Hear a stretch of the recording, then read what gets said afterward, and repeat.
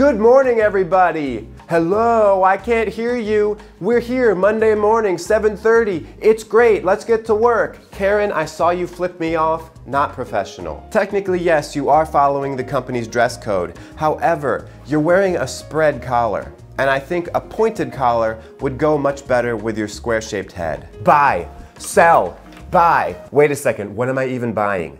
I don't even know what that is, but give me 10,000 shares. You're telling me that hazing the interns is considered harassment? But it's a rite of passage. I still remember when I was an intern having to chug a pot of day-old Sanka as I stood outside in the snow in nothing but my underwear. It made me the man I am today. You guys have been working so hard, putting in the extra hours, giving it your all, working your buns off, that I've got a surprise for you. No, not a raise.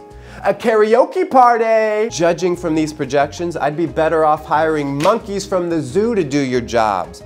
But as you all are marginally more tidy than monkeys, your jobs are safe. For now. Brenda, I know you're going through a very difficult divorce right now, and I feel for you, but you still can't come into work with wine in your thermos.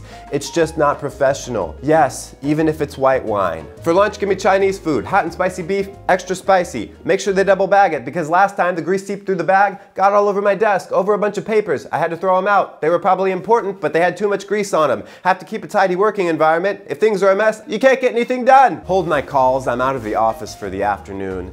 And possibly forever. Timmy, you've been doing a tremendous job. You're a wonderful person, really, the best, a terrific guy. You're fired. In order to make this a more uplifting workplace, I'm going to start using emojis on all of my company-wide memos. And actually, now that I think about it, tell payroll to put them on the pay stubs too. I foresee our profits skyrocketing in the next 20 years when we can finally fire all of our human employees and replace them with robots. Of course, there will probably be some robots' rights movement and we'll have to pay them too, but at least they won't get sick as often. If you could get me that report by the end of the day, that would be great.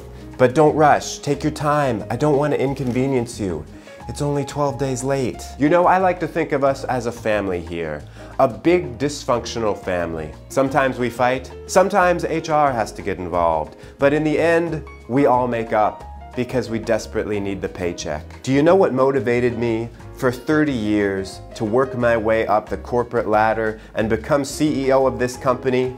It was that private bathroom right there. Because if a man can take a dump at work in peace, you know he's made it. This company is easily the coolest place to work in North America. We have a full gym. We have a spa and a hot tub. We have a coffee bar. We have an actual bar with 14 craft beers on tap. We have an arcade. We have a wood-fired pizza oven. And we offer unlimited paid time off. Nothing ever gets done and we're hemorrhaging money, but we are cool.